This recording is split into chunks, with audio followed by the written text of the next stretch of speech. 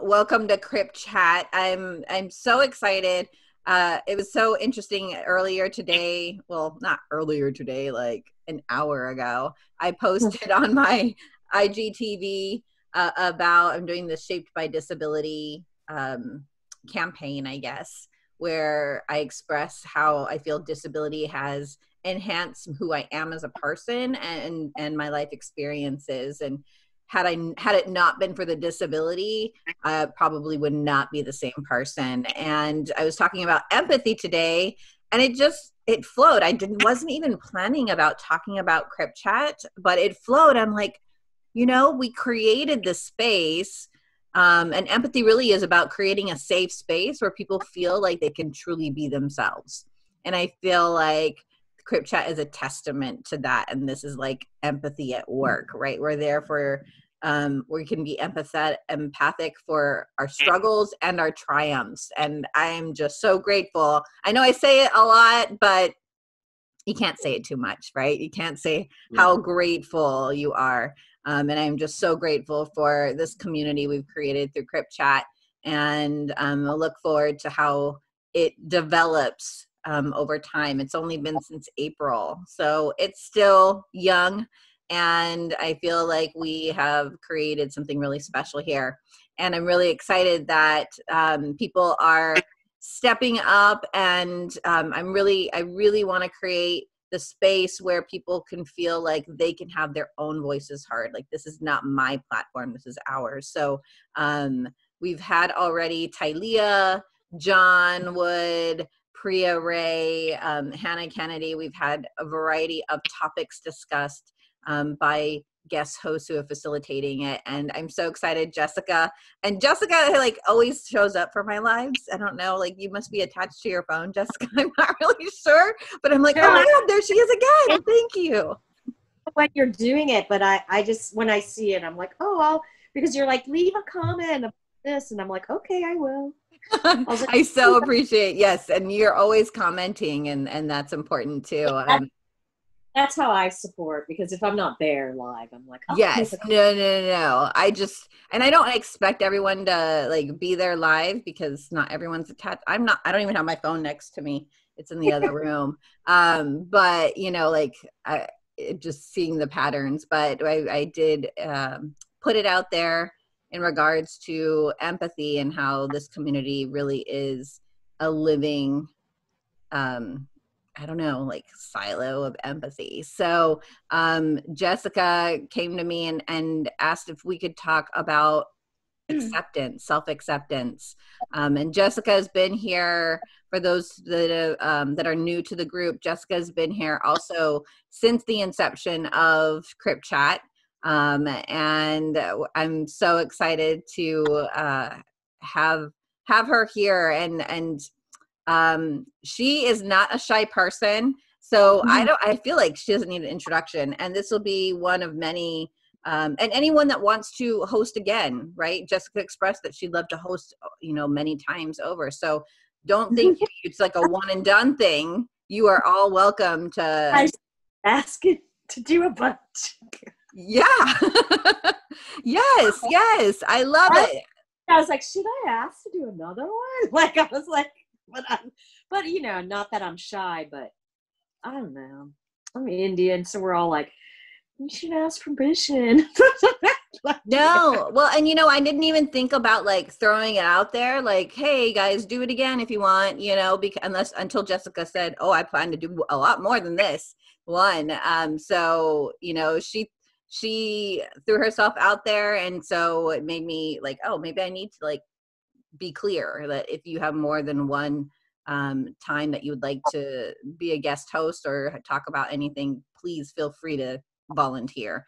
And I know Cecil's next week, and I'll be in touch with Cecil this week about identifying, well, we kind of chatted a little bit about what you're going to talk about next week, but I'll hook up with you later on to get that and put together the marketing stuff for that. So I am going to just step aside and let Jessyca take the reins, and I'll mute myself. So yeah, go ahead, Priya. So I am going to do this event at this art space that asked me to be the part of their advisory board. So we're going to do it on July 30th. And I was like thinking, what should I do? Because I was going to ask performers, but then it was like too hard for me to find performers with this. And then, people, it's kind of a late start to plan this event for the 30th anniversary because all the people have already been busy doing other things. But my idea is that the theme is that in historically, the narratives of disability have never really been, there's not that much narratives about disability. So I'm going to make it an evening of people with disabilities sharing their stories. So it's kind of an open format. So like, I'll be there. I would love, all of you guys to be on it. Just, I'll be there. I know you'll be there, Ty. I wasn't even, Ty, I was like, I already have you on the list. I was like, okay, John and Ty are going to do it. So hey, don't forget about me. I have you. I mentioned that and you were mentioning. So yeah, any of you, I would love to have Freddie and Cecil and Pauline. Like if you all wanted to take part in that, that would be great. It's going to be on a Zoom thing. And the other guy has the guy who's going to technically handle all the technical parts, and I guess I'm going to be the host and be like, next is blah, blah, blah, this and stuff. I'll be more than happy to write something up for you for that. Yay, awesome. And I asked a bunch of people, and I asked Molly and Aaron if, like, I'm telling people you can either video ahead of time or be part of it live, whatever you want to do, whatever's easiest for you. I don't want, I want everyone to be a part of it, and you should do is 10 minutes because I don't think because it's like either a 60-minute event or a 90-minute event, but depending on how many people I get and how long everything is. Okay. I don't know how long the event will be, like 60 or 90, depending on. Just shoot me an email of what you need and you got it, Yeah. girlfriend. You got it, dude. Yes! I'm going Michelle Cannon. I'll like, I actually, in the chat, I will include my email so you guys have it. So email me after this and we can, then, get. So I would love Freddie, Tylea, Jessyca, Pauline. Did I name everyone? Cecil, and Jewel. Cecil and Jewel. Yeah, if you want to just email me, I put my email in the chat. And Cecil, I have your phone number, so I'll just text you my email. So what is it that you're looking for? I don't know. I'm kind of like planning it. Every day I'm like, maybe I'll do this. But I'm just looking. I really want it to be whatever you want. Like for me, maybe I'll share a story of how I was denied access because of my disability and what, kind of, I think we should kind of relate it to how important the ADA is, but how much work still needs to be done type of thing. That's what I'm going to do, but I don't know. I feel like we could all do something about that, but. I'll write a poem for it. Okay, yeah, that'll be great. I figure I could be creative. Yeah. I want people to be creative or do however they want to do it. I don't want to tell people how they should do what they want to do, but yeah, so I'm just thinking a poem would be fabulous, Ty. Okay, so Jessyca, I'm going to hand this back to you. I'm sorry for blah, blah, blah. Oh, no, you're fine. I'm actually waiting for Tanya to show up. Okay. She's trying to get on. Okay. Is there anybody in the waiting room, Pauline? No. Girl, I love the way you rep that Crip shirt, Jessyca. The what shirt? Yeah. The Crip shirt. Oh, the Chat. tank top. Girl, Yeah. I know, like, I tried to take a picture of it, like, with me wearing it, and then, but it turns out backward. Like, the wording turns out backwards. I'm like, that really makes no sense at all. They're like perk. Everything backwards. Yeah. It's like, so yeah, I was like, screw it. Like, I'll just, like, take a body shot. So. it's okay. I just figured out how to do my own selfie. Are you kidding? like my first full body selfie in 25 years. I finally got it to work with the wheelchair and everything. That is like now my profile picture on Facebook. I'm so proud of it. Oh, is that the picture with you? Look so beautiful with their hair all flowing. The one that you're looking at the camera and smiling. I was like, that's such a nice picture of Tylee. Yeah, I mean, holding, because your hair is down and stuff. So and I'm holding the phone, and I'm like, yes. And my mom's like, you did what while we were in the mall? I said, I sure did. Yeah, that's awesome. I wonder what her issue is. She's like, don't start without me. I'm like, I will try. Like, you need to girl. Like we could all stay here for 2 hours. I don't care. If I could have Crip Chat every day of my life. Right? And Jess, you need to call me. Call me. Because sometimes I call you. Sometimes I call Jess and she's like, I'll call you back. Then she forgets. Yeah. Comes with the territory. Don't we all do that? Hi, Leah. Yeah, we all do that. Even I do that, Jess. So don't feel bad. Yeah.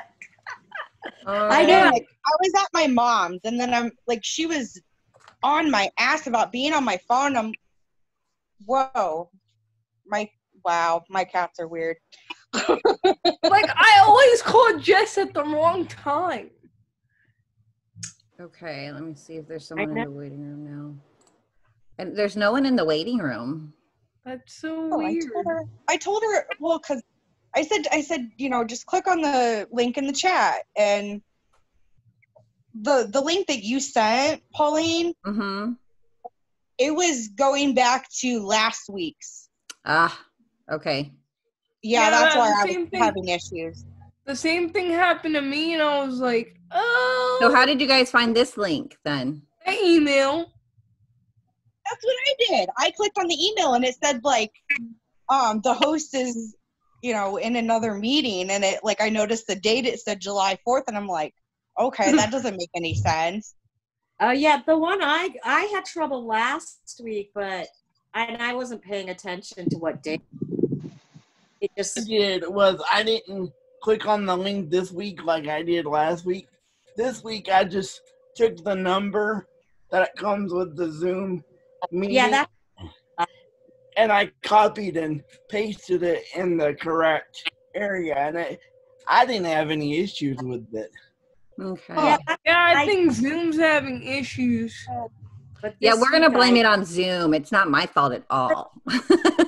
Yeah. I clicked on the link and it got me here this week though. So I don't know what's up with that. Weird. I think it is Zoom. Because if we all had any issues until now. If we all clicked on the same link and they had trouble and I didn't, it is Zoom's fault. It is. Thank you, Priya. It's like it's like Zoom's like, I'm tired of everybody using all these tired of you people. Let the pandemic be over. So right. It's like no mas. Well, I'm not really sure. Are you texting her or do you want to? I think I'll just go ahead and get started. Okay. Yeah, because it's already, we got like 34 minutes. Well, we have till 12:30, so I usually do an hour and a half. Yeah. Oh, well, okay. Yeah, I guess I have an hour. No pressure for you just to do it, like, right? Everyone else can partake. Okay. Well, thank you for letting me host this week. I've been looking forward to it all week long. And I'm so glad that you guys are here. I think this is a topic that, you know, needs to be talked about a lot more. Of course, a lot of topics need to be talked about a lot more. But my first question to all of you, how does self-acceptance affect your quality of life? I'll go first on that, Jess. I thought there was another question. Okay, go ahead. Go ahead. Well, Well, I feel like for years it affected my life because I wasn't happy with the body I had, or the fact that I had scars, or the fact that I had to wear AFOs. But eventually I just said, screw it, this is me, this is Ty, and I'm beautiful. So it took me time to realize that. I think when I was 18 is when I finally was okay with the person that I was. So, yeah, that's what I would say. Yeah. Okay. Who wants to go next? My next victim, please. I'll be your next victim. I don't think I really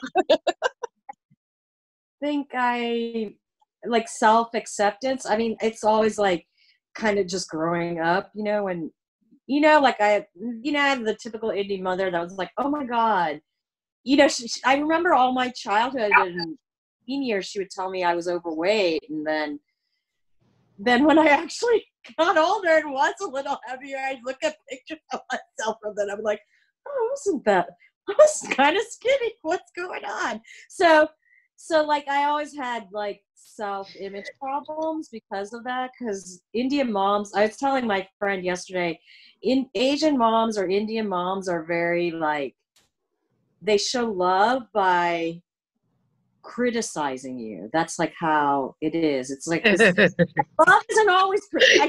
Sorry to laugh, but that's so true. Oh my God! Well, if that's the case, I should be like Indian or Asian, because my mom loves to do that. But yeah, so I because like my friend was like, she's dating this Asian guy, and he's like, yeah, he criticized. I was like, that's just how Asian people are. That's how they show love. I was like, love is always pretty and kind. Sometimes it can be mean and horrible. So, so my mom, so by the time I became disabled, I'd already kind of broken away from that. And I don't know. So I never really had self-acceptance problem after I became disabled. I was more like, why aren't they ready for me? Why haven't they thought about me coming in a wheelchair? What's wrong with these people? So I was always like very demanding and being like, like friends would text me and be like, oh, there's a show happening. And I'd be like, is it accessible? Or there's, and they wouldn't write back. And I'd be like, well, that's just rude. So, like I just got more frustrated that people weren't like recognizing I'm disabled and including me. But it wasn't really that I came down on myself for being disabled. I was more like, I'm disabled. Why? The ADA is here. What's going on? So that's like my story with that. So, but self-acceptance is a work. It takes work, It does, definitely. Telling yourself that those things that are bad about you or the negative things other people say to you are actually true. Like, you have to kind of push those thoughts out of your head and not dwell on them. Which, I don't know, we all do, but it's not, it's not like, we're human. That's what we do. We self-criticize. Yeah, we are our own worst critic. I always get tongue-tied on that. Well, that's a saying, and there's a reason that's a saying, because people do it all the time, right? So. Oh, absolutely. Absolutely. So glad to see you, Tanya. I literally just got started and you popped up, and I was like, well, damn, now she's got to introduce herself. I know. Well, okay. So, my name is Tanya Davis. I'm from Iowa. I have been disabled for, I want to say I've been disabled all my life, but I was in a car accident. I lost my arm. I worked for, I worked for our sheriff's department here in the county. I was recently terminated. I was in a car accident, lost my arm. I don't know if I said that or not, but yeah, I've been really going through some, I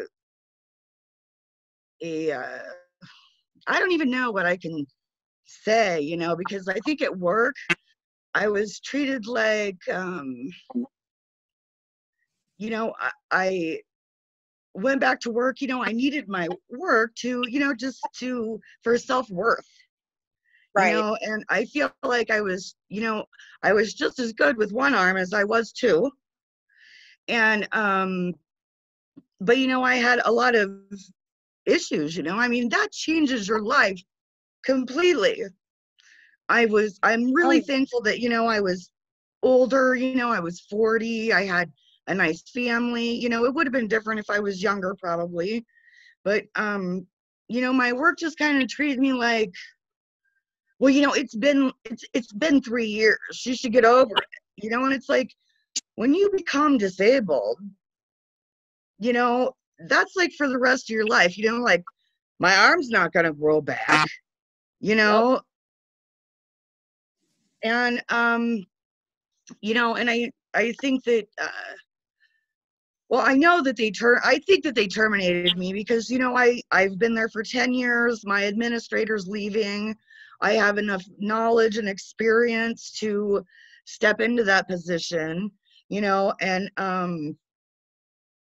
yeah, I just, you know, I'd never been written up. I'd never been in any trouble. I've always been a great worker. And like for the last 7 years, you know, they've been on me about my attendance, and it's like, okay, so when I was first in my accident, you know, I broke my arm. Well, you know, they didn't know that, you know, I broke my arm in two. You know, it was like a rubber band, you know? So they just, you know, people are thinking that, you know, I just broke my arm and, oh, you know, I'm taking advantage of this. And I would go back to work so then I could work up to have more leave time, you know, and for the last 7 years, I've never had a vacation. I've never had anything because I've had to work up that leave to have another surgery, you know. And I finally decided to have my arm amputated, and I had to have both my hips replaced. And when I had my arm amputated, they're like, you know, they gave me the option to be this jail clerk, and they gave me an office in the basement, which was great. But, you know, the lieutenant in the jail, she was jealous of that. She was jealous of the fact that I had my own office, you know, and I'm like, well, I'd give my left arm, you know, just to have an office. You know, I mean, wait, you know, it's like, I just lost my arm and you're going to be jealous because I have an office, you know, and I love my job. I love my job. And it's been such a struggle, you know, and I think when I was in my accident, I always knew that I would lose my arm, you know. And, you know, everybody, all my family, you know, and everybody thinks that, oh, well, we're going to be positive, and oh, no, you're not going to lose your arm, you know. And when I decided to get my arm amputated, I have 2 daughters, and they were so supportive, and they're like, we are going to support what, you know, mom does. And, you know, they were really supportive. But it's just been hard because, you know, I don't think that I've ever really even had the time to grieve losing my arm. You know, like, you know, you think, oh, well, oh, all right, you know, I'm going to have this surgery, you know, and I'm going to have some time off, and, oh, I'm going to go to the boat and relax on the boat while I, you know, rehab and stuff. And, you know, it's like, no, it was never like that, you know, because it's like, oh my gosh, you know, I have a wound vac, you know, on my arm or whatever. I mean, and I think that the people at my work just kind of minimalized that. And then when I decided to amputate my arm, well, they had sent me a notice saying, you know, that if I wasn't back to work at a certain amount of time, that they were going to fire me. So, wow. So I called this lady at the sheriff's office, because she doesn't want us to talk to HR directly. She wants to be the HR of the sheriff's office, and she's the one that screws the sheriff. So anyways, it's a big, long story, and I'm so sorry for my, but whatever. I don't care. It's the truth. Oh, honey, don't ever apologize. You're fine. Don't. So you have nothing to apologize for. So I called her and I told her, I said, I just called Aaron at HR. And this poor lady at HR, I just told her, I said, you know what the problem is? I said, is that you people thought that I just broke my arm. But I didn't just break my arm. I said, I broke my arm off. It was hanging like a rubber band. I'm like, and I'm, trying to save my own life. And I said, and you guys, they just made it like it was no big deal. But then once I had my arm amputated, they were like, oh, ooh, and it's like, I don't know. I don't even know what to say. I'm just so disappointed, and they were with me, but when I came back to work, they were like, because I worked in the jail, so I've done everything from, sweeping the floors to, booking and releasing inmates, doing court documents, everything. I've done everything. And they switched me to a jail clerk. I had to take a cut in pay because I was not qualified to be a clerk. And I thought, they have no idea what my history is or what kind of work I do or anything like that. So I had to take a cut in pay.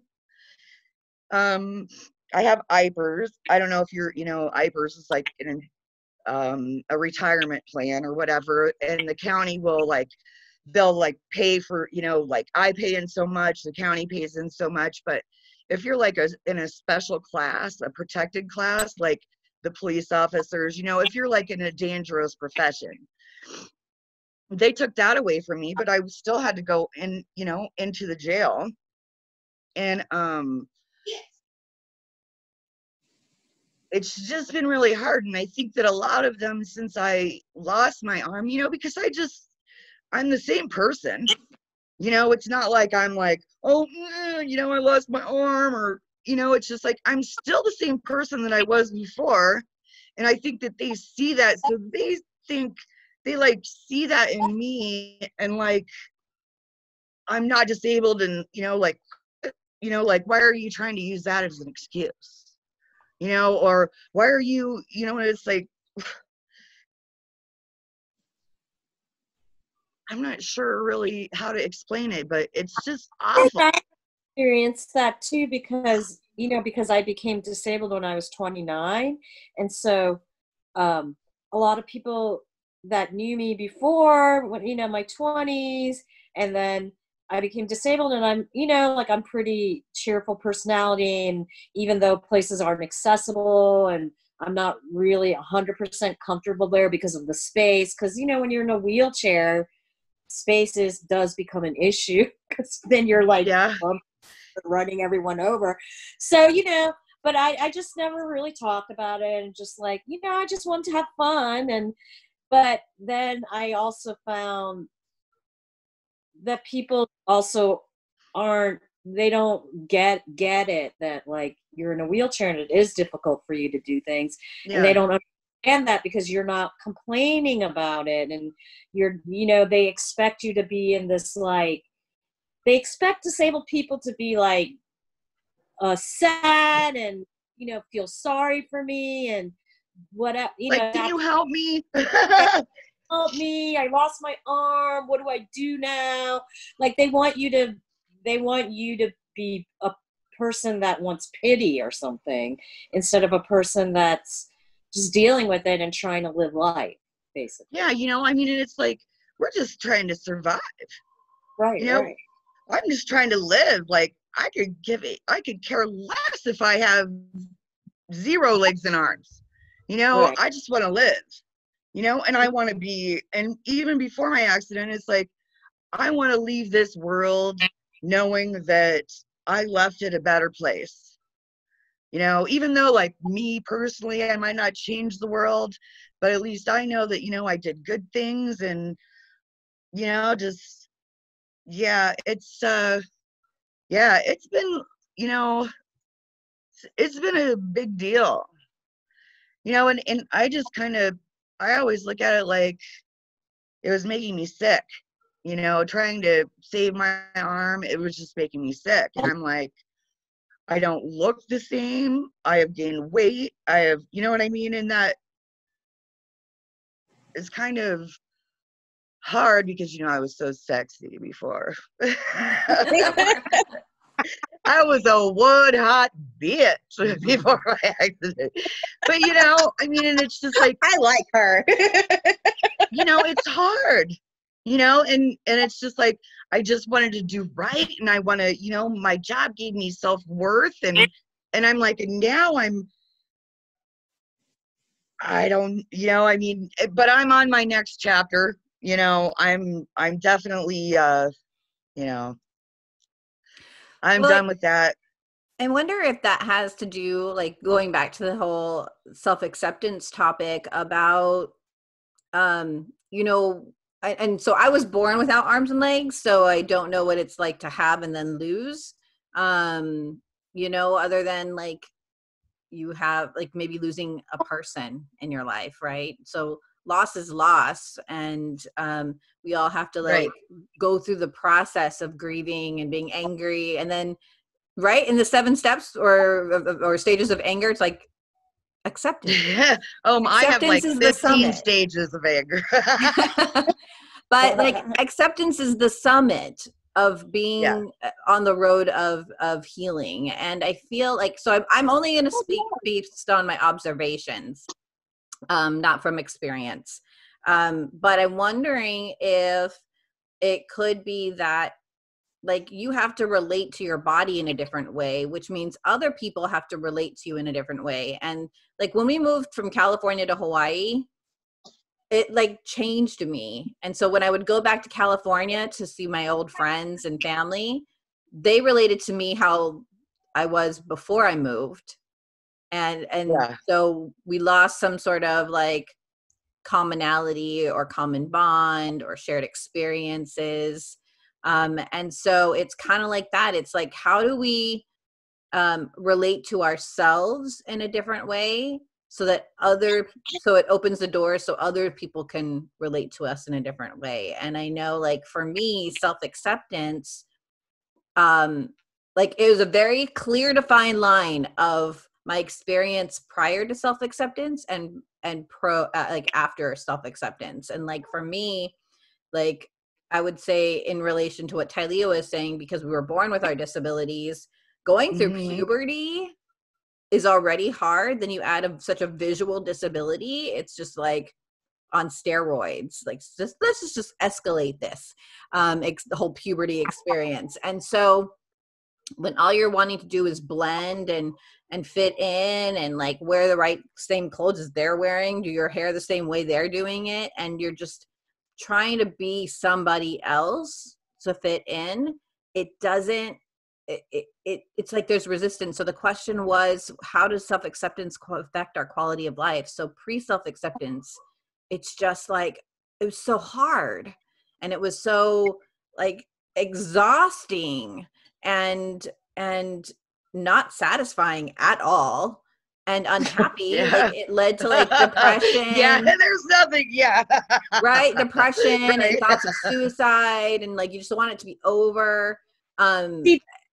I think that's also like the teenager experience, right? But then when you have to go through that again at the age of I don't know how, I think you said you were 40. But you know, when you're going through that whole process again at an older age, it's so much harder because you already kind of went through it and you're like, oh, I'm on the other side. And then something like that happens where you lose an arm, or like for me, I became paralyzed in the wheelchair.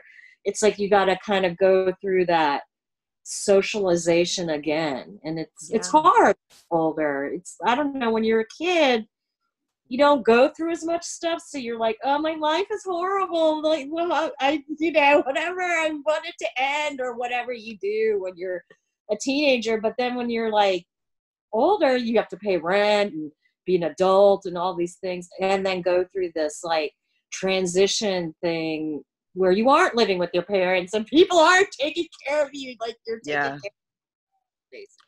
But I think, but then pro self-acceptance, like after self-acceptance, it was like a definitive, like I was having lunch with a friend in college, and I lived in the dorms and did the whole college experience.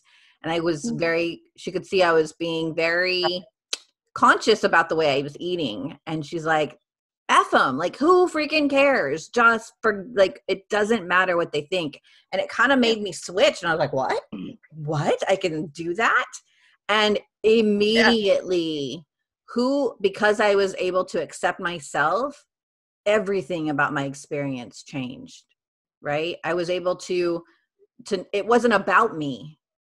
It wasn't, it was about, and knowing who I am, then other people like, and being solid in that, people could fit themselves into my life or not fit themselves into my life. And so I feel like that was I could see a stark difference between not being like my quality of life being affected by lack of self-acceptance and then being affected by self-acceptance.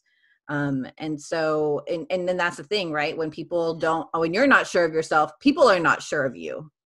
Yeah. And so they're like tiptoeing, or they're not really sure what to say. And oftentimes I can say, like, I've had so many caregivers in my life, and, you know, and caregivering's not like, oh, let me help cut your food up. It's like, let me help you shower, you know, put your tampon in, like it's intimate. And so I can tell their level of self-acceptance based on how they are interacting with me. So people who are very accepting of themselves and they don't really care about anything or anybody else, they're very comfortable with the intimate stuff. But then the other people who are not, they're like, oh yeah, I'm not doing that. I can't help you with your period. I can't do all that stuff with you, you know? Well, and it's like lack of compassion. You know, it's like lack of compassion for another human being.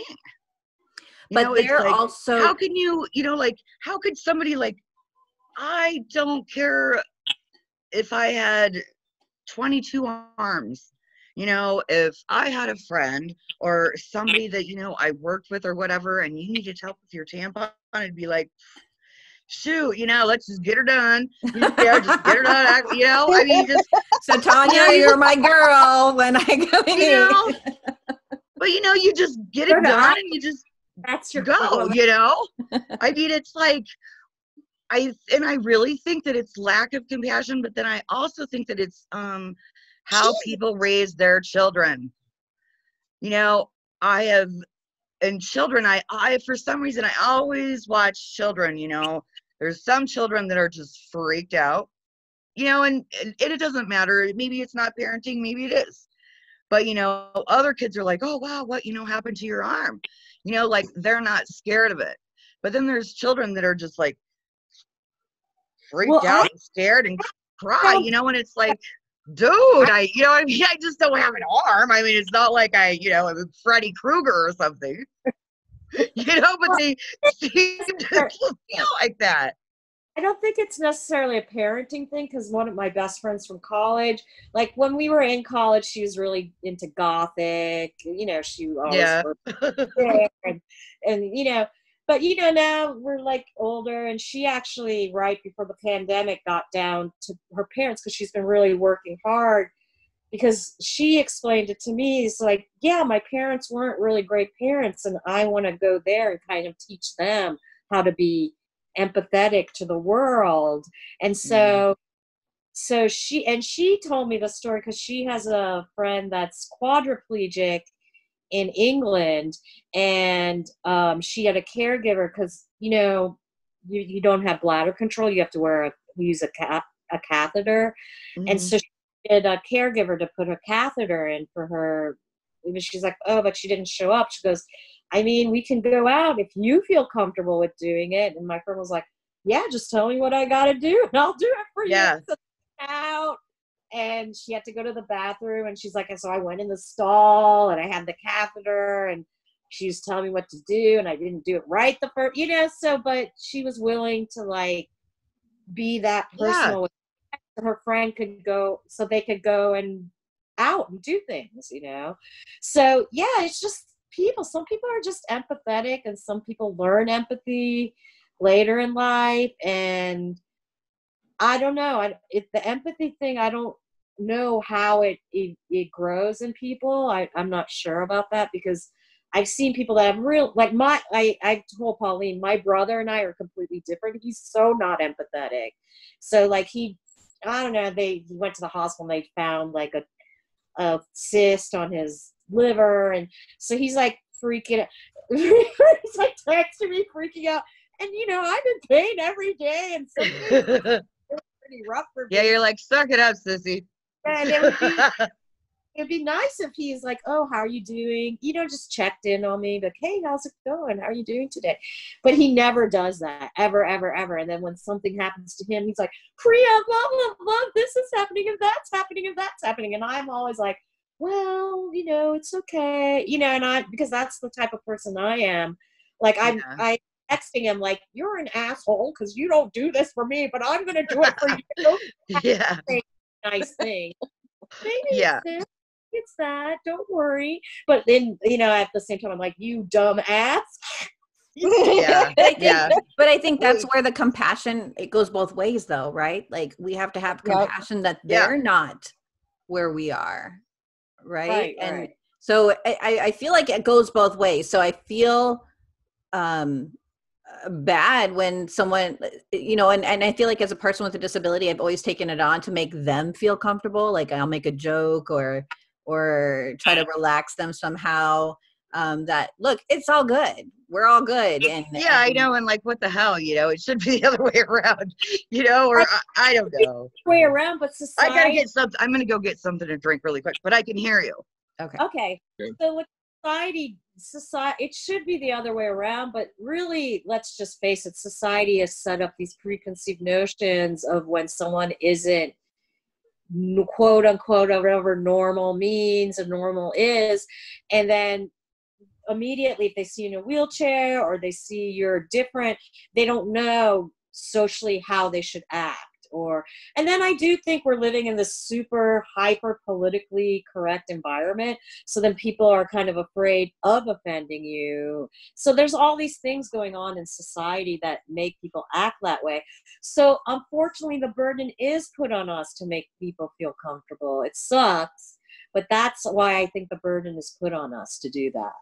Yeah. I'd love to hear from Cecil and Freddie and Jewel if they want to say anything too. All right. Come on. I'm just waiting. I'm not shy. I'm just you're not. Waiting. Oh, I think he is. I think he's real shy because he's been sitting there quiet and he hasn't said a word. He's a gentleman. He's a gentleman. All right. I think for me, I was often encouraged to. I think I was in my early 20s, and it's like a nerve disease that progresses over time, so it degenerates. So I slowly start losing, my hands. I'm not able to write or have to use a walker to walk. What do you have? It's a cerebellar ataxia. Cerebellar ataxia. I'm gonna have to get the dictionary out. But go ahead. I was just curious. I'm sorry to interrupt, but go ahead. Yeah. No, that's fine. What it is like it affects your coordination, and also kind of like ALS. Is it kind of like ALS? Similar to that, and it affects your balance. Your balance, your speech, your fine motor skills, and you also develop muscle atrophy over time. So it's like, when I became disabled, I had that thing in my mind that things would go back to normal with the people, my family and friends that I was around, you know, and I was like, why are they changing? You know, so for a long time, you know, I was ashamed, you know, I was literally ashamed of who I wanted people to know that I was still the same guy, but I'm changing. Are you still gonna treat me the same? So I was like, to what you were saying, it's like I was trying to make them feel comfortable so that I can still be included. And that get played out after a while. It does. And then uh you have those thoughts. And it's like over a 10-year period. I had my self-assessment, self-acceptance in 2018. I was 34. But between that time, I was like still trying to figure out how to deal with it, you know. And I got this thing. I'm not the same anymore. And you go out your way for people that wouldn't do the same for you. So you know you develop depression, anxiety, suicidal thought. You're like, why me? I ain't do nothing to nobody, you know. It just like I just couldn't understand that, you know, and you know, even I go to church, you know, but still, you know, it was still hard for me to grasp with that. Like, why is everything changing? And then you know, I always see people move on with their life, like, you know, get married, have kids and whatnot. And I'm like, oh, they're including me. So what I see, so you have it for you. In 2018, I said you have to live for you. It's either you or nobody. So it's like when I just say, hey, I want to live. You know, like what Tanya was saying. I said, hey, I want to live. Hey, you. It doesn't mean that you don't get insecure. I think we all deal with some level of insecurity. But I'm here too, and I'm gonna have the best damn ride of my life, you know. Amen. Woo! All right, I'm gonna have to hear about the rest of you. And it's like I call it it's the reason why I call my transformation the adventures of Cecil. It's like, okay, Cecil, what else do you want to do?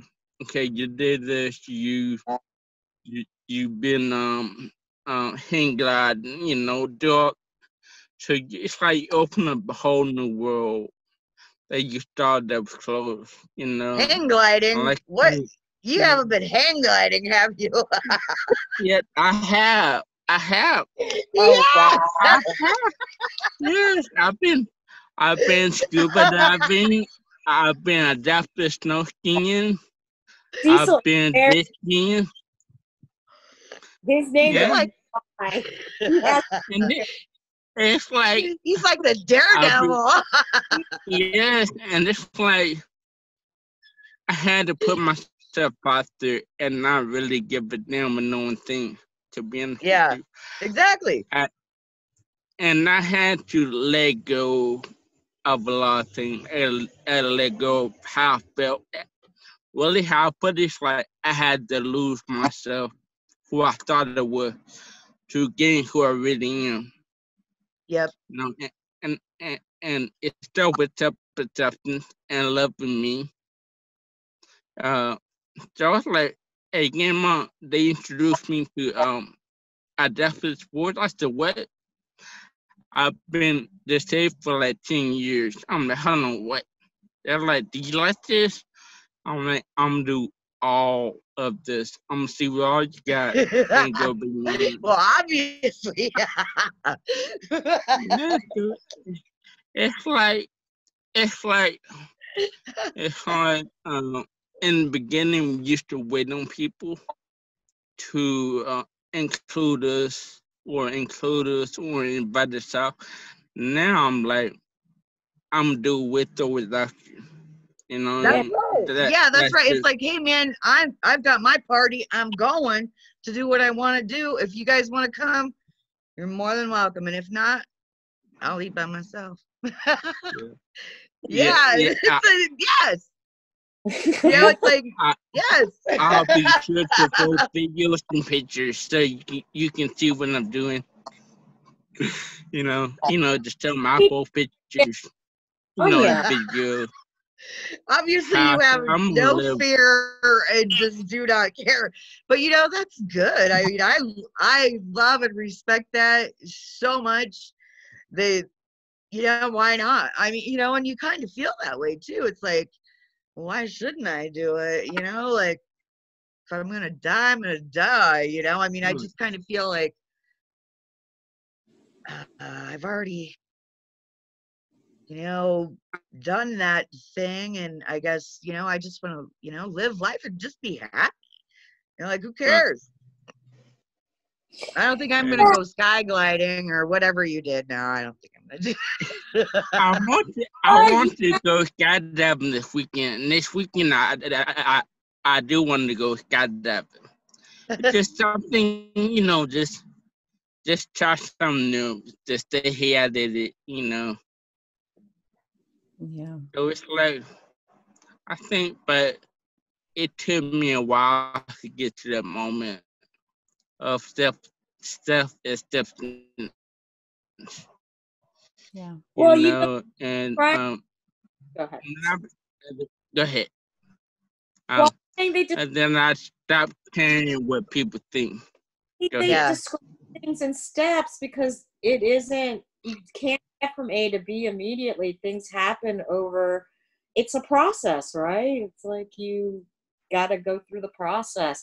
I mean, we all want to not skip those steps because we'd like to get to the end where it's really great, but unfortunately you can't, that's not how life works. You got to go through the bad stuff and then get to the good stuff, I think. Or, you know, I don't know. But not all of it, you know.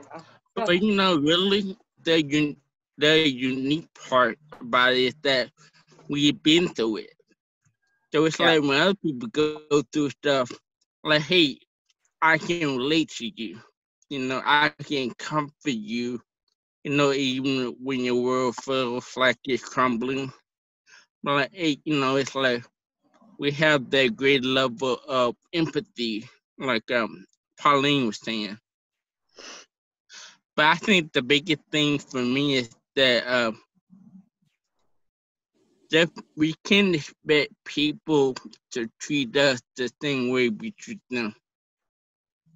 I think that's when we, you know, that's, I don't know, just, and then you have to express what you need from people. But you know, that doesn't ever change how you treat people. You know, like even though they might not treat you good back, that just never stops me from being a good person to other people.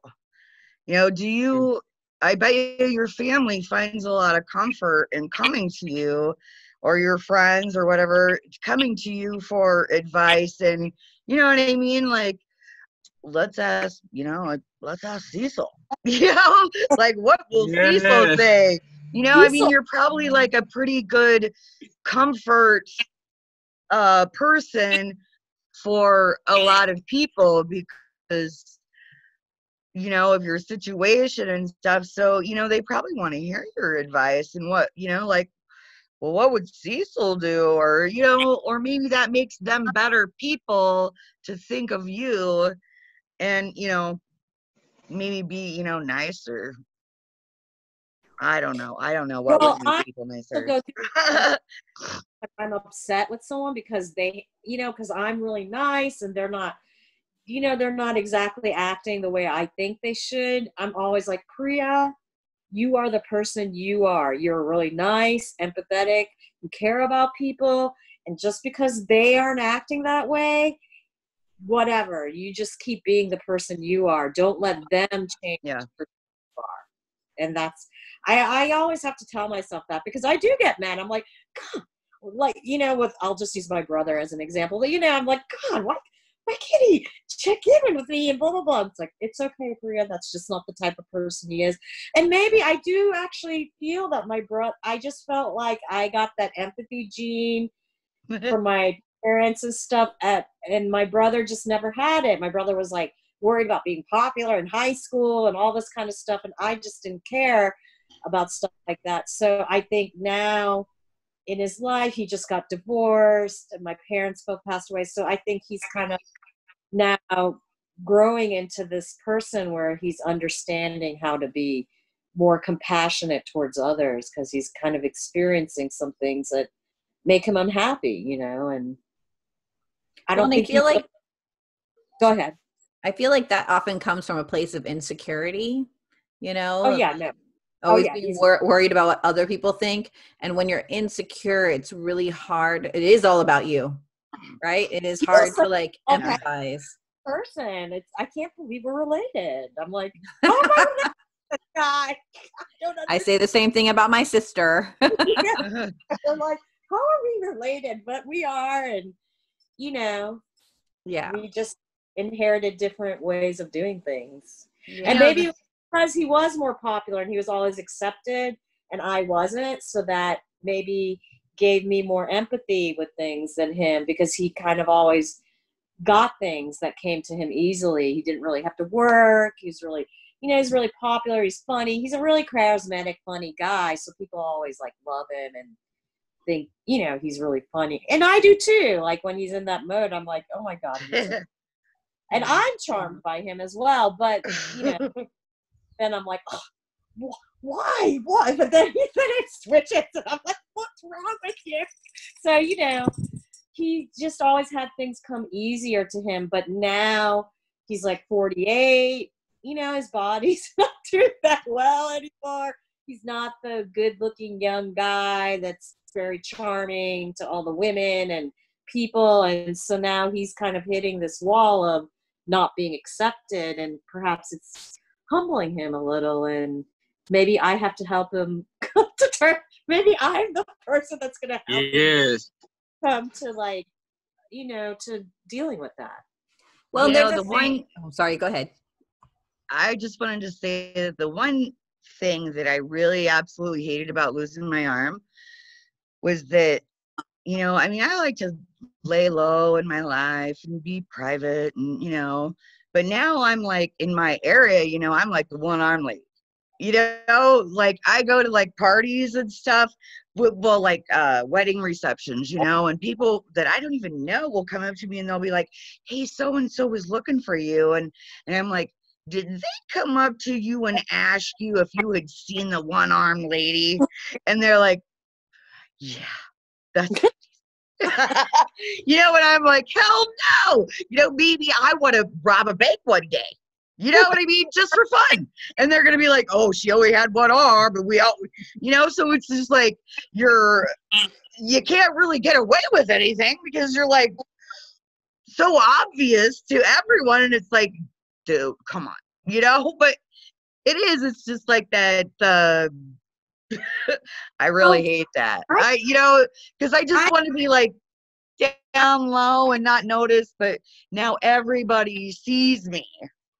Yeah, because disability does kind of rob of your privacy on a certain level. Like, you know, Pauline's talking about caregivers, like doing these intimate acts that maybe you feel comfortable with, maybe you don't, and maybe the caregivers don't feel comfortable. And, you know, it's like this weird social, and navigating this whole other social aspect of life that, and Freddie too, yeah. I know for like about caregivers, like, you know, for him to be social, he needs a lot of, you know, he needs a lot of help to get out into the world. So it kind of cuts off his socialness, you know? So it's just like a lot of navigating we all have to do for privacy, being social.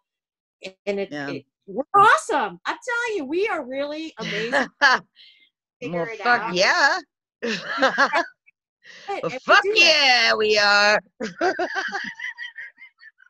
We are like, whenever that was it who was like saying we're persistent? Was it Elizabeth Warren or something? And I was like, persistent. Let me tell you who's persistent. Women, sure, they're persistent, but disabled people are the most persistent group of. Yeah, but you know what? And they're like the most knowledgeable people. I mean, like these, like people that are disabled, that and especially since technology, it's like, whoa, back up, they're pretty smart. They are way super smart, especially, and it's just like, I've never known I mean, it's amazing, what people that are, that are, I don't know how to say it, but you know what I mean? It's just like, everybody is so smart and on that computer, like bam, bam, bam, they're like down with it, and they're building groups and they're advocating and stuff like that. And they're being able to do that in their own home. Like they don't have to leave and go to the courthouse, or they don't have to leave and go to a protest. They can do it from their own home. And I think everybody is making it's huge. It's huge. Yeah. And go for it, Yeah, definitely. Rock the house. Yeah. Rock the boat, rock the house. Yeah. That's right. Yes. Exactly. Yes. Yeah. Freddie, I saw you unmute yourself and then mute yourself. Did you want to say anything about self-acceptance? I was just going to say back to the caregiving part of it. Since I grew up in a group home, and we had a lot of turnover as far as the workers that worked at the facility and whatnot. And I would ask them as a 13, 14, 15-year-old person at the time, what made you want to do this type of job? Because I was just curious because it's so hands-on. And they would be like, well, I grew up around disabled people, or my mom did it, or I have a disabled person in my family. So what I'm going to say is the people that are more accepting to help those that are disabled, they usually were exposed to it at a young age, or like somebody that was disabled. But if you're not exposed to it at a young age, you're going to have more reservations about, wiping somebody's bottom, or, something like that. So that's what I was going to add to that. Yeah. Yeah. That's so Freddie, I'd like to know like what you think about self-acceptance. Like, how long did it take you? Like how does it affect your quality of life? It doesn't affect me physically, but it does mentally, because I require so much physical help, and I'm hard on myself all the time, because I'm like, I wish I could go to the refrigerator and get me something to drink, but yet I always have to rely on somebody else to give me something to drink. And I have my good days and I have my bad days, but most days I cope with it. But some days it's like, really? I want to be able to do something for myself, but, it is what it is, unfortunately. Can I say something inappropriate? Yeah, of course. I was going to say, but what about the strippers? Put it back on there.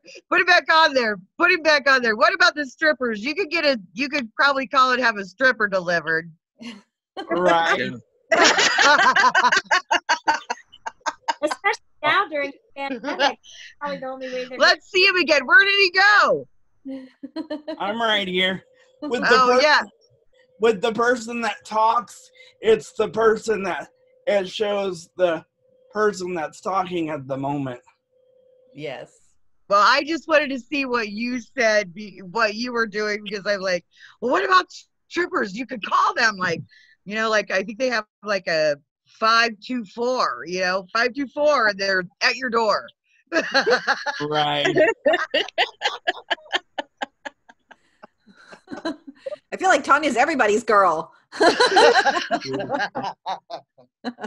I'm sorry. I know that I'm just so bad, but I can't help it because it's just like whatever. I think See, the scary part about this is she's a lot like me. I'm just reserved on the Zoom calls. Cecil. What were you saying, Cecil? I didn't hear you. yeah. Well, I'm just checking out the Zoom thing features. And I think to add to Freddie is that we have to learn how to let people service. Yeah. You know, because I think we all want to keep our own level of independence. Yeah. We got this. But like sometimes like we need help. You know, I'm being honest, you know, I'm like I don't want to ask people for help, but if they ask me, hey, can I help you? Sure. You know? You know, because really, someone told me this. I work at the YMCA part-time. Someone told me this. She said, when you don't let someone help you, you are robbing them of their blessing. I'm like, I never thought about it like that. It's like, you know, they just want to contribute something to life, you know? Yeah. That's what I talked about yesterday. Sorry, go ahead, Priya. Well, that's what I'm saying with someone. It's true because, you know, when you go through life and you're just worried about yourself and not, because we're really essentially humans are a community. We need to interact with each other. And this idea where we're like, no, this is my life. I need to be focused on myself and what I do, which I think is a thought that's like kind of grown. And I really think the pandemic is changing that a little bit. I think people are starting to understand like they need to connect with other people somehow because it's been taken away. And so, so for a person to sometimes I'll be in the grocery store or somewhere and I need help, and I am not shy about asking for help because if I need it and I don't have any way to do it, and I'm fortunate because Robert is my partner and usually he's with me, but if he's not around and I can't be like, Robert, go get that thing for me, then I go up to, excuse me, man, can you grab that? And sometimes I don't want to go look for Robert and go find him at the grocery store, so I'll just ask the stranger. I'll be like, excuse me, I can't reach that. Can you grab it for me? And they'll be like, and they're all like, oh yeah. And I always thank them. I'm always like super nice to anyone that helps me because I want them to understand that this is a positive experience when you're helping another person that can't do something. So and then no one's ever mean to me about it. They're like, oh yeah, sure. And I was like, thank you so much for doing that to me. I really appreciate it. And even if someone's asking me if they can help me and I don't really need their help, I'm like, no, I don't really need your help, but thank you so much for offering your help. I really appreciate that. Because I think we need to teach humans that they need to stop and ask if someone needs help. And whether they're disabled or not, to be honest. So that's like the way I kind of try to live the way when I'm out in the world doing things. Yeah. You know, and meeting people. That's what I do. But I am not in the same position as Freddie, where I do need some help sometimes, but you know, like, you know, I don't need as much help with Freddie. So I don't know if my mindset would be in the same situation if I did. I think it would be, but I don't know. I can't say if I was living Freddie's experience how on board I would be with that thought process, but I think I would be. Where are you at, Freddie? You live in California, right, Freddie? No, in the Houston area. Oh yeah, Texas. That's right. Yeah. They say everything's bigger in Texas. Including strippers. Apparently. Go, Freddie. What, people? I say go, Freddie. Go, Freddie. Tanya, are you going to ask for a shoe size next? Yeah. Freddie, we want to know what size shoe you wear. Actually, I don't know the size since I wear AFOs. Oh my God. It just made it bigger. Pretty. Yeah. Oh my God. Now he wears like a 16 and a half. Pretty. Yes. To play along with you. I Oh, know, yeah. right? So I want to just make, we have about, I'd say maybe 10 more minutes. And I would love, I don't know if Jewel wants to share her thoughts, but I also want to make sure, Jessica, I know you're the facilitator, but I also want to make sure sometimes the facilitator gets Well, it in. Texted Jewel today when I were talking, and she wasn't feeling that good, but I told her just to come, and she didn't have to like talk if she just wanted to. Okay, that's okay. That's cool. But who does want to talk, she will probably mic and say something if she wanted to. So. Awesome. Okay. So I guess Jessica then, I know facilitators often get forgotten, so. Oh, He's moving to Texas. We're all coming to Texas, Freddie. I hope There you go. for us. I don't know about me, but yeah.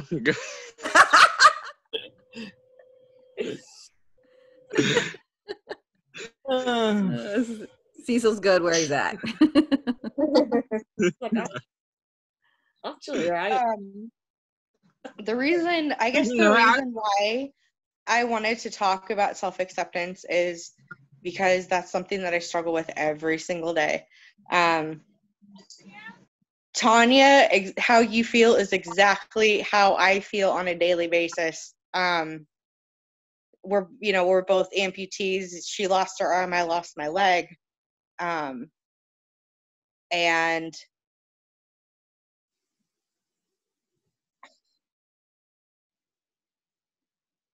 that's probably like, so you get to that point in your life. I mean, even if you were able-bodied like me, or Tanya or Priya, we got to that point in our lives where we were doing our thing, working hard, paying our bills. We loved who we were, we accepted who we were, and then boom, tragedy.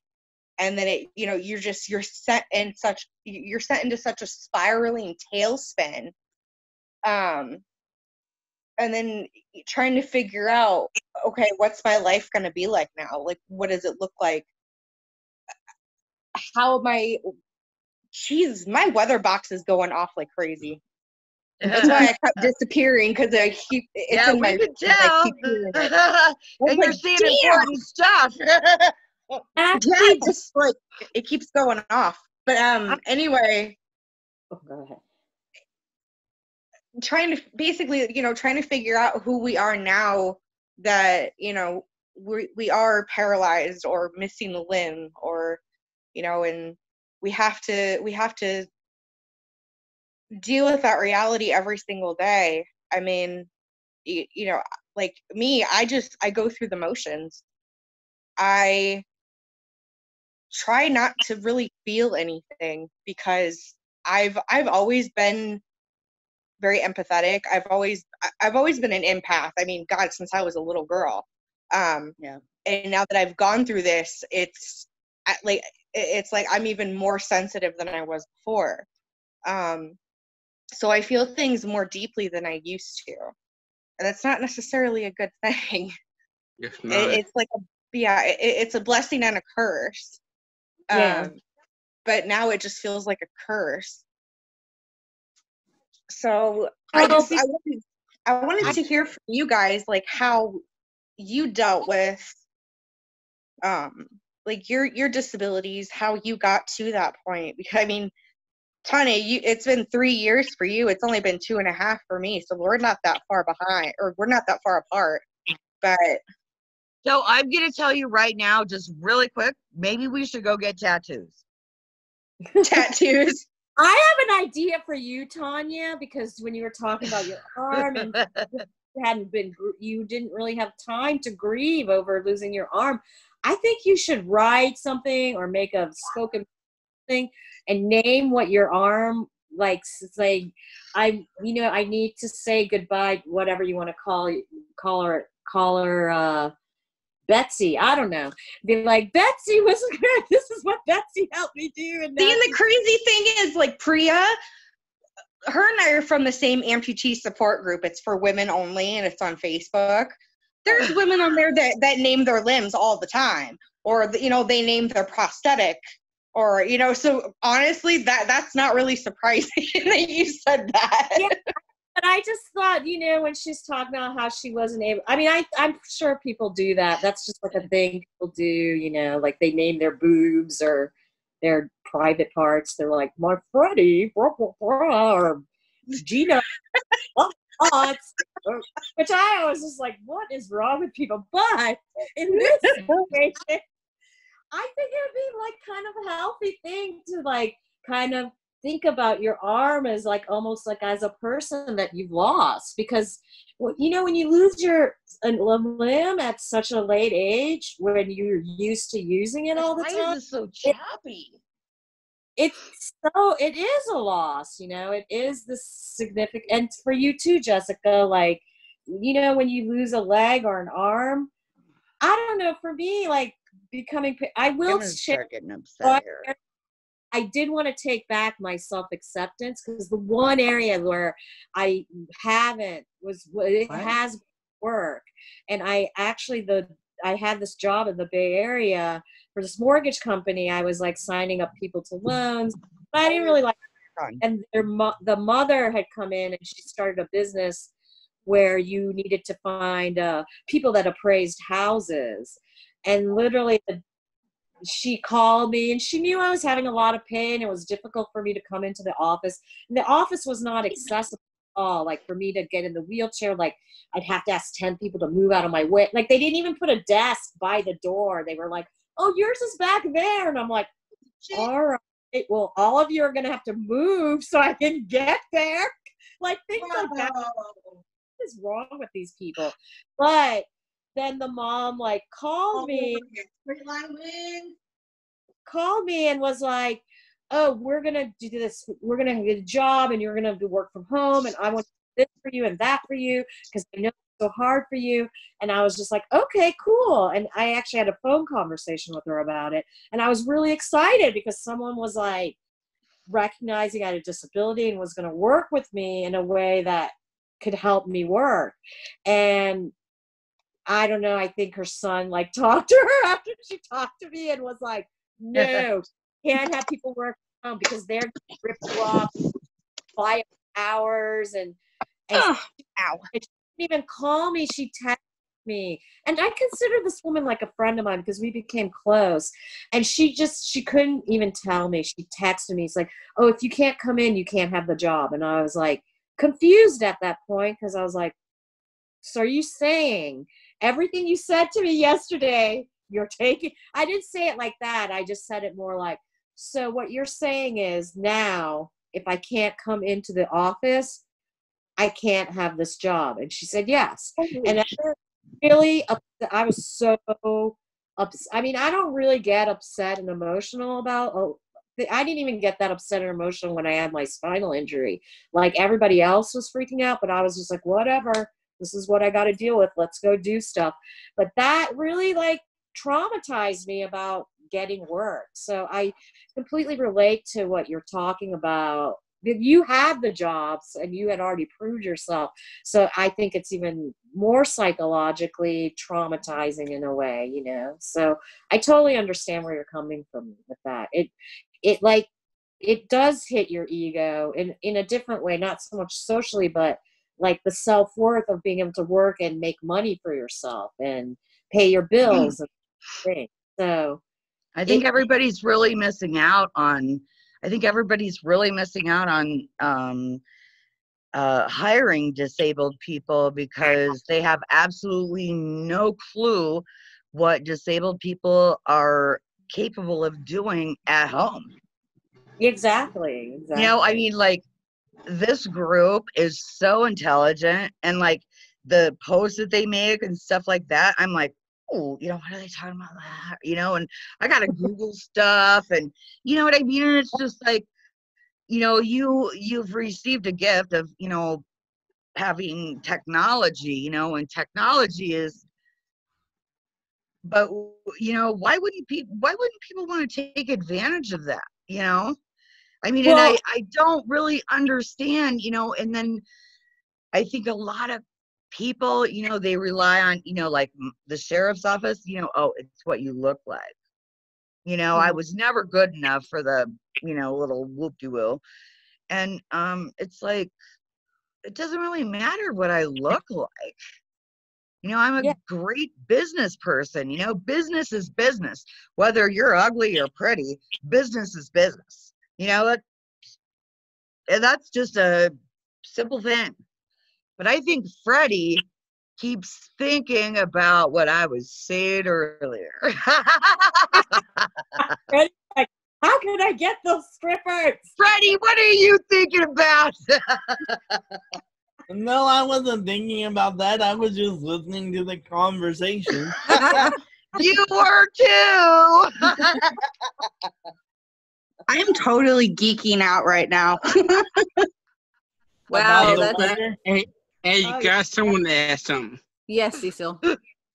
Okay, cool. It's like what Jessica was saying, like I have my days too. So what helps me is if I focus on something else or someone else and focus on more on what I have. I may not be able to walk like everyone else, but there's something unique about me that I can offer the world. That's kind of how I kind of tweak my mind to think. I'm a good writer. I like to write inspirational stuff. People love it. It just. I love it. I always like think the post, man. Yes, Cecil. Right, yeah, you just have to find your creative side. Right now, I know that's just your downtime, but it's like for me, I have to dig deep and find out what I like to do with my purpose, with words, and with Dustin, and how do I monetize it. Yeah. It's tough, but just have to deal with it the best we know how. Yeah. And I'd like to, there's a saying that things don't happen to you, they happen for you. And so, the perspective that you now have, Tanya and Jessica and Priya and Cecil, like you've been gifted a different perspective. I don't know if you were thinking about, why don't we hire more people with disabilities in this police station before? Yeah. We don't know if we I know that you mentioned Cecil or someone said Jessica, it's a blessing and a curse to feel things more deeply, right? It is. Yeah. And it is. And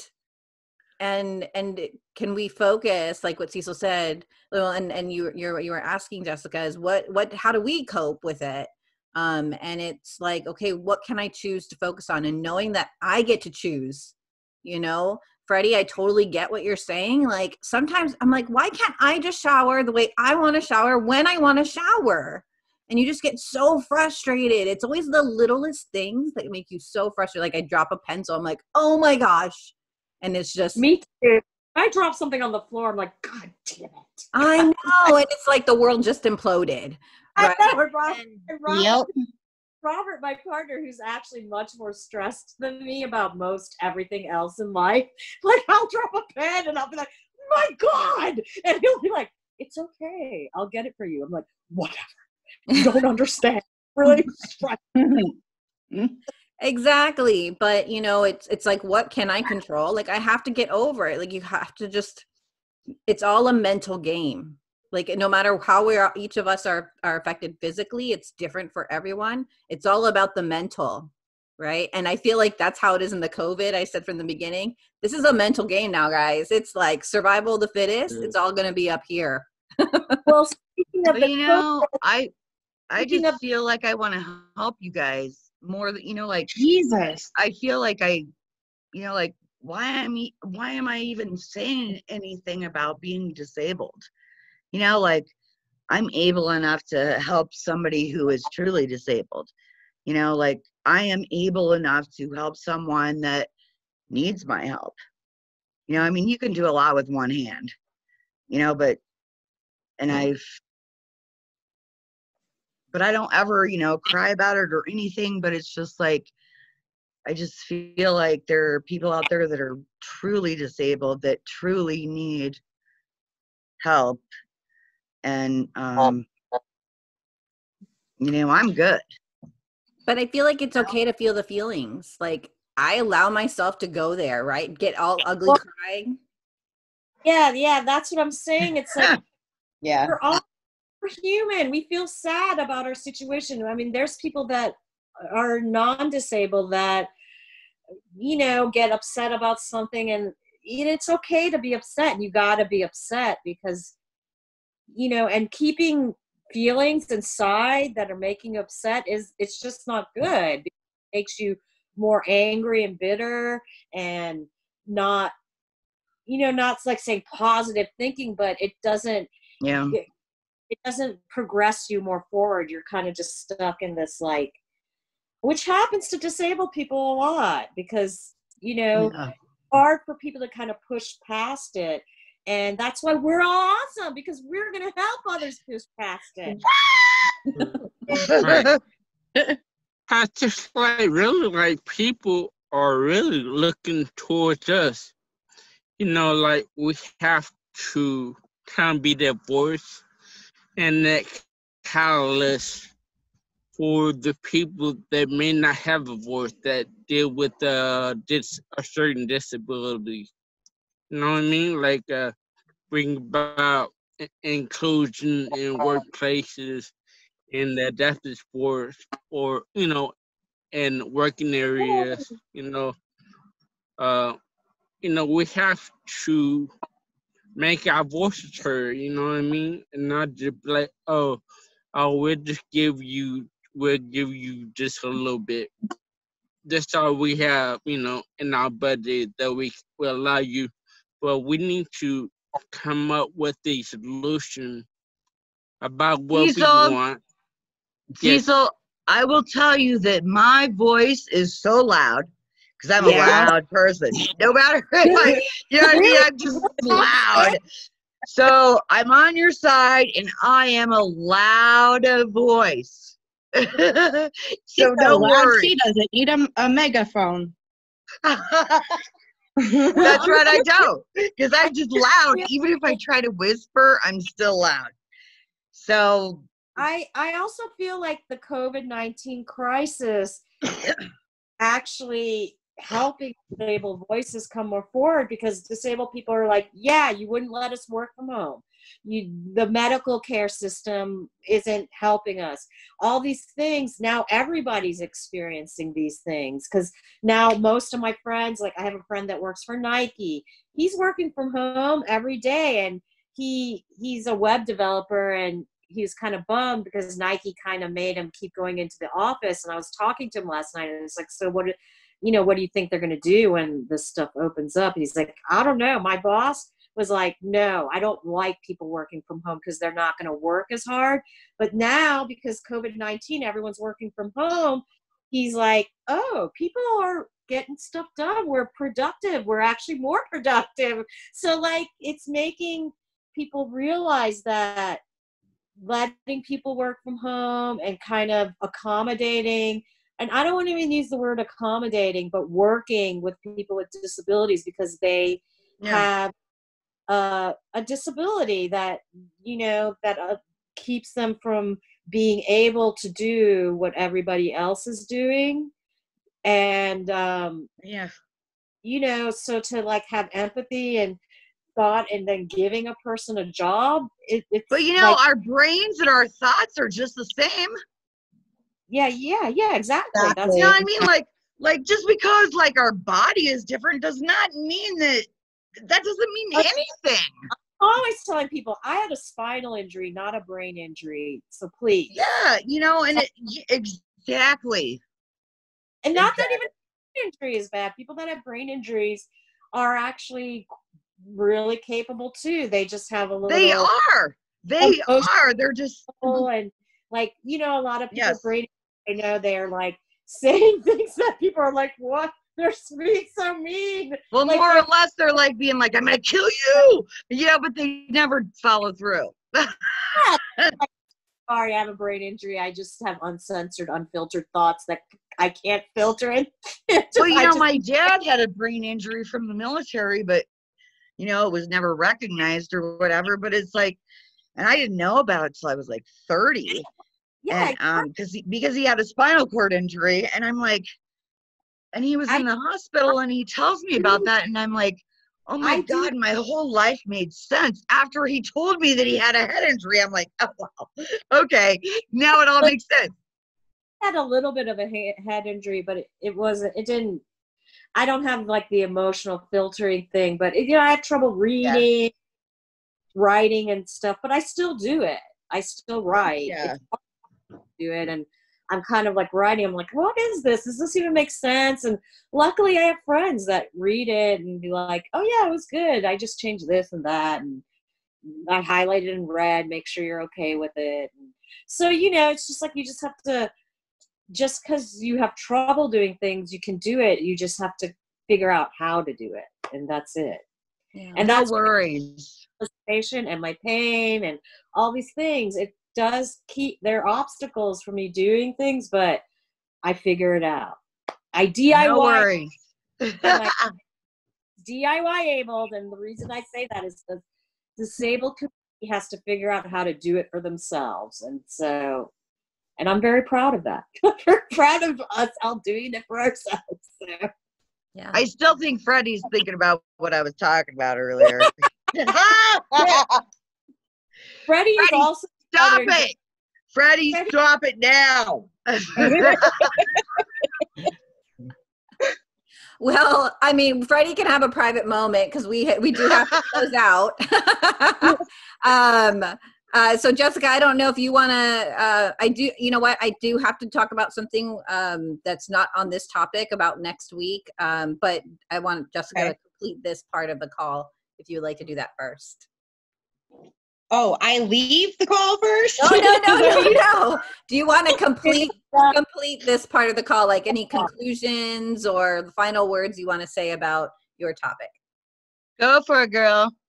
I'm sorry. Like for the last 15 minutes, I've totally been geeking out because I'm a total weather nerd.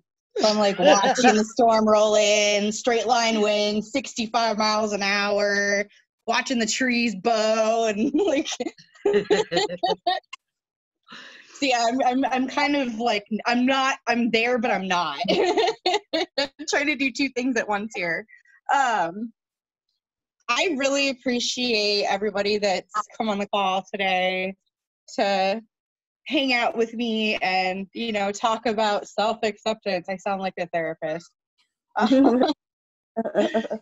There is one thing that I did want to add.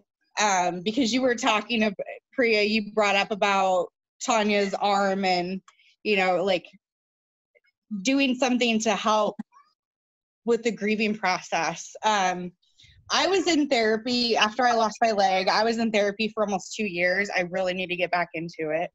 But with COVID, one thing my therapist did tell me, and it's crossed my mind, but it sounds so ludicrous, is to basically like hold a funeral for my leg, or like hold a funeral for your arm. I mean, it's because in a way it is like we lost someone, but this is where it's different. You lost a physical part of yourself, therefore the pain is deeper. But dude, they're gonna try to charge me like $1,500 just to have a ceremony. Well, no, I'm an artist, so I'm all like, you make it into a performance. Because it was such a great arm, you know? You should have a just for a funeral for your leg, Jessyca, and a funeral for and it will be free. no charge. Yeah. We'll funeral your leg and your arm. I think it's a healing process because I want a limo to carry my arm to wherever we bury it. Yeah, it's probably been incinerated by now, but yeah, I know. I think mine has too. Want a casket and an open casket viewing for your arm? Yes, well, we can make an arm to represent your arm. Yeah, we could make, you know, like, what would you call it? Like a pseudo arm? You know, and I hey, don't. You can have a GoFundMe for your arm. What, Cecil? We can have a GoFundMe. A GoFundMe for your arm. We'll have a GoFundMe, like, we need a replacement arm. dude, that's pretty good. How about a Go Find Me? Oh, good one. Mache arm and mail it to you. I do paper mache, so I could paper mache arm. Yeah, we could paint it and make it cool looking for whatever. I think that laughter is a big healing. You know, if you can laugh, and it just, you know, laughter is what will keep us alive and keep us going. It's just laughter. Exactly. You know, like you should watch Pauline's YouTube chair chats. I'm like, chair chats, wheelchair pod. Who I'm going to actually talk to on Monday because he's a spinal cord injury. So I'm all like, oh my God, I want to talk to that guy because I like talking spinal cord injury stuff with people. So, my dad had a spinal cord injury too. Yeah, you're telling me that. So see, your disability's been around. But Jessyca, I do feel I feel what you're saying. Like, it's, you know, because there will always be a reminder, right? It'll always be there. And I guess, you know, again, I can't speak from experience, but what made you, and has that changed because you lost something? Is the essence of Jessyca, the essence of Tanya, has that changed? And you don't have to answer it now, but just. I was just going to say, I'd say it has. Parts of me are still there. I mean, the sarcasm, the smart assiness, the goofy, the, you know, my other characteristics of, I'm a very loyal friend. I like, once you got me, you got me, and it's for life. That's the and that's probably just horrible. Sometimes, yeah, probably. Ever. Yeah, my mom would probably agree with you if she was here.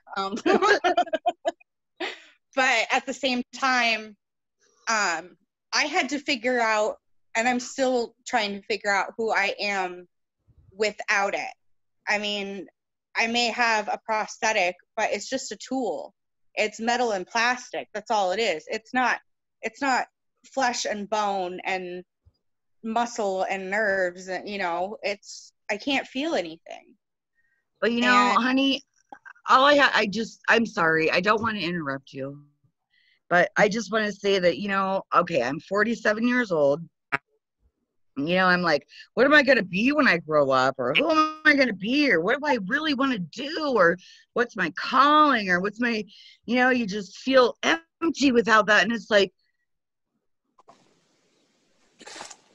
I don't even know still. You know, it's like you can do whatever you want. Do whatever you want. Move on to that one. If it doesn't work out, move on to the next one. If it doesn't work out, move on to the next one. That's what life's all about. It's about picking up the shit in the yard. You know, you're always going to have a yard full of shit. You just pick it up and you move on. You know, you just move on and you go on to the bigger and better things. You know, it's really hard to figure out who you are and why you are here on earth, because I feel like I'm here for a purpose, but I have no idea what that purpose is. You know, I mean, but you have to keep searching. And the thing is that when you stop searching for that, then you're just, you're just one of those people. You're not a sheep. You're a lion. And I think the fact that we're all even here on Crip Chat shows that we are still searching and figuring things out and trying to connect with people that relate to stuff we're going through, because most of the world doesn't, and so. Right. And they're just judgmental, and it's just like, this lady that fired me. I'm sorry, I don't mean to talk about myself, but I just want you to say that. I just want to say, a few things. That she was like, well, we followed the letter of the law. And I'm like, so I kind of looked it up and researched it, and there is the letter of the law, but then there's also the spirit of the law. Like if you follow the letter of the law, which that's really pretty hard to do.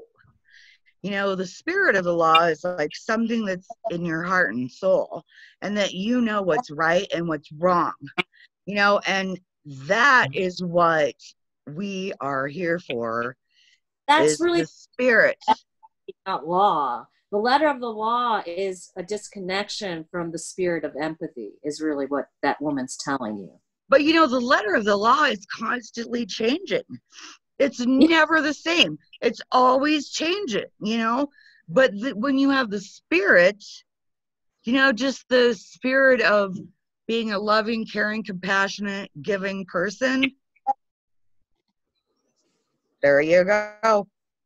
And I think that's what that wins it all. Yeah, and I feel like that's Jessyca, right? Like, yeah, and Tanya, like our bodies are the letter of the law. Like, this is the way your body's supposed to look like. Yeah. And it could ever change. It could not walk one day. It could lose an arm another day. Right. It could bump the head another day. But the spirit that's within that container, that doesn't change. That's there you go. Whoa. That's like, yes. Yeah. I feel like if I met you without the leg, Jessyca, you probably wouldn't be very different from what you are today. Yeah, I think Tanya and Jessyca would be exactly the way they are, even if they had their arm and their leg. And me too. If I could wasn't paralyzed, I could walk. I'd be the same. See, too. Jessyca can be my arm, and I can be her leg. Well, that's what I'm saying. So going back to get the hell over here. We'll trade. Shit. Let's do it.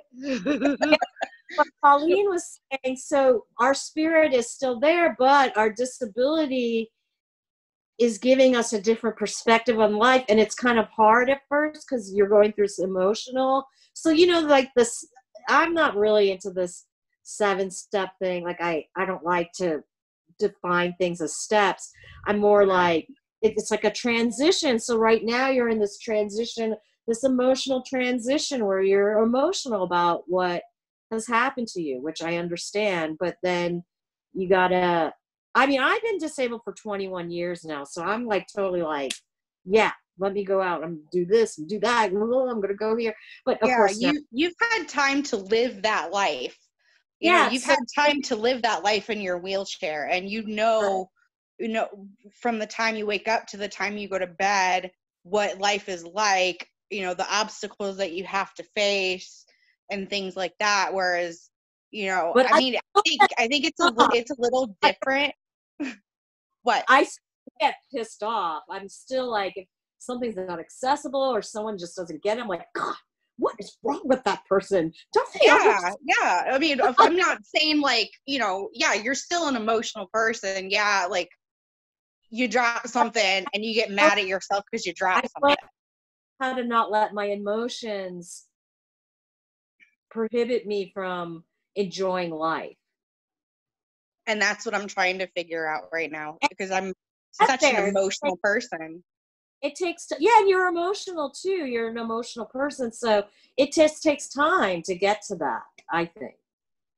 And that's like a lesson for people that are disabled later in life have to, I think people that are born with their disability kind of come to terms with that earlier in their life, because they're living with it, and it's they don't, you know, they don't have to get used to having a body that wasn't disabled to having the disability.